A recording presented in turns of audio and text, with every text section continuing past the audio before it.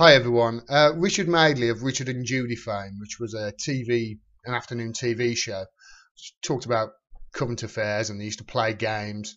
It's rather popular in years gone by. But Richard Madeley was filling in for Piers Morgan on Good Morning Britain yesterday, and he interviewed Gavin Williamson, the UK Defense Secretary, and asked him a question.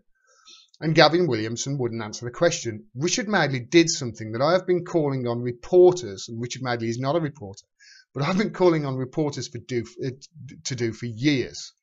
And it was just brilliant to see. Let's watch. Do you regret using very casual Trump-esque language like shut up and go away? Please don't tell me what happened, because we know what happened. Do you regret using that language? That is the question.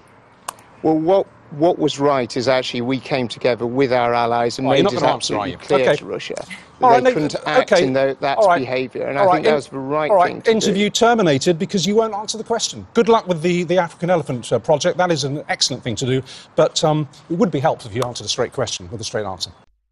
And that's how it's done. Why is it so difficult for reporters to understand this? When you're interviewing a politician like that, look at his smug face. Oh. When you're interviewing a politician and they refuse to answer a question, or they answer a different question, or they change the subject, what you do is you ask the question over and over and over again. And then if they carry on doing it, you terminate the interview. It makes them look stupid. It causes them immense embarrassment. And it's fantastic when it happens. But the thing is, it doesn't happen enough. Watch Jeremy Paxman in his interview with Michael Howard. This is going back some time now. But Jeremy Paxman was a master at this. Take a look. I was entitled to express my views. I was entitled to be consulted. Did you threaten to overrule him? I was not entitled to instruct Derek Lewis, and I did not instruct him. And did you threaten to overrule him? The truth of the matter is that Mr. Marriott was not suspended. Did you threaten to overrule him? I did not overrule Derek Lewis. Did you threaten to overrule him? I took advice on what I could or could not do. Did you threaten to overrule him, Mr. Howard? Scrupulously in accordance with that advice. I did not overrule Derek Lewis. Did you threaten to overrule him? Mr. Marriott was not suspended. Did you threaten to overrule him? I have accounted for my decision to dismiss Derek Lewis. Did you threaten to overrule him? Detail before the House of Commons. I note you're not answering the question whether you threatened to overrule him. The important aspect of this, which it's very clear to bear in mind. I'm sorry, I'm going to be frightfully rude, but yes, you can. I'm sorry. It's a quite straight yes or no. Question, and I would give you an answer. Did you threaten to overrule him? I discussed this matter with Derek Lewis. I gave him the benefit of my opinion. I gave him the benefit of my opinion in strong language. But I did not instruct him because I was not entitled to instruct him. I was entitled to express my opinion, and that is what I did. With respect, that is not answering the question of whether you threatened to overrule him. It's dealing with the relevant point, which is what I was entitled to do and what I was not entitled to do. And I have dealt with this in detail before the House of Commons and before the Select Committee. But with respect, you haven't answered the question of whether you threatened to overrule him. Well, you see, the question is, what was I entitled to do and what was I not entitled to do? 12 times. Just in case you weren't counting, 12 times. He asked that same question. That's gone down in folklore in the UK and probably around the world as well, on how to interview a politician. If you just keep asking the question over and over again, the answer becomes apparent. And if they keep doing it, then you end the interview, because then it makes them look stupid. But they won't do it.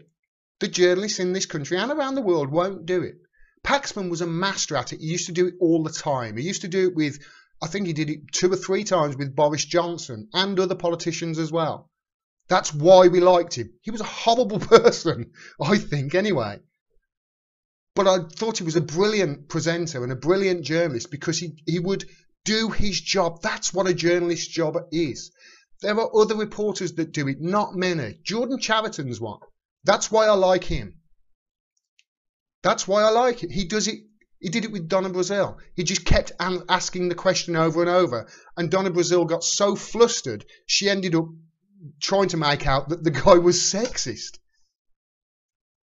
This is how to interview a politician. Now, every journalist out there and every reporter knows this. Every one of them. And the fact they don't do it just shows how spineless they are and how gutless they are and how much of a coward they are, that they are so scared at losing access or losing their job, they won't actually do their job. Here's Kathy Newman, what she said about it. So tempted to do this with other politicians on so many occasions. Well, why don't you, Kathy? Why don't you? Because you're gutless, that's why. You won't do your job. You won't do what your job actually entails because you're scared that you'll lose it. That's not a journalist. She'll do it with Jordan Peterson. She'll attack him over and over and get destroyed in the process. But she won't do it with a politician. She's too scared that somebody high up in the government or one of the elites will send an email to her boss and she'll be gone. They're not reporters anymore in this country. They're stenographers. Look at what's happened to Newsnight since Jeremy Paxman has left. It's become it's a farce. And journalism has got so bad in this country now. I am highlighting Richard Madeley as an example of how journalism and reporting and an interview should be done. That's how bad things are now. If you enjoyed this video and you want to see more, please subscribe and please click the bell down there so you get a notification of when I drop further videos. Otherwise, YouTube will hide the video from you. Yes, they have admitted that they do that. Also, we're facing an absolute onslaught in independent media from the establishment at the moment, including YouTube. I don't make any money from YouTube whatsoever.